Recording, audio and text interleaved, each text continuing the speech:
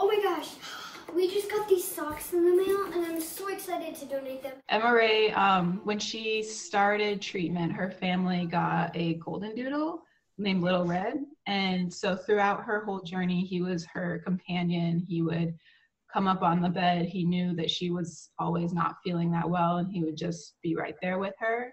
And so they formed a really tight bond over the 2 or 3 years that she was in treatment. And when we started working with her on her socks, she was very adamant that Little Red would be featured prominently. So that's her golden doodle socks. Thank you. Oh my goodness.